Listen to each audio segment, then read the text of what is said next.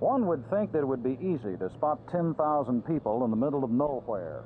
Our pilot, Joe Parazewski, got lost, couldn't find Terlingua, landed in Marfa and then Alpine, where he picked up a guide. It seemed like a grade B movie entitled The Journey of the Palate, or Is a Bowl of Chili Really Worth 6 Hours with a Polish Pilot?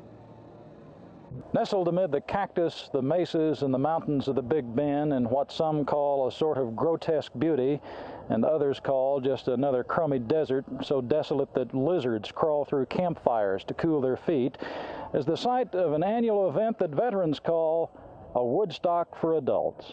Like this. You have, huh? Road twist. It's the World Championship Chili Cookoff that attracts thousands from all points in the compass to watch the experts brew up a batch of red and battle for the coveted crown.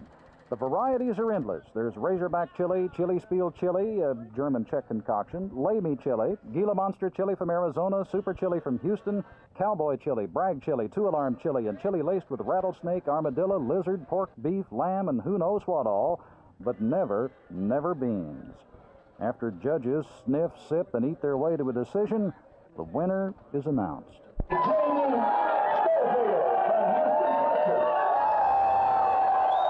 Janie Schofield considers her new title of World Chili Champ not a victory for women's lib, but chili lib.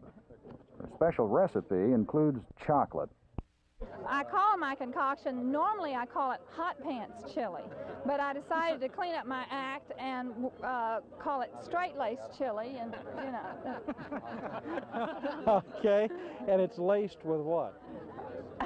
It's laced with pearl beer. That's what it's laced with. After the winners are announced, there's not much left to do except eat the stuff, guzzle beer, or maybe chase a rabbit or fall down an abandoned mine shaft. Such is the case in this one-time boom town for mining quicksilver, but now just a ghost town, except for the first Saturday in November. Doug Fox, Channel 8 News, with a bad case of indigestion in Terlingua, Texas.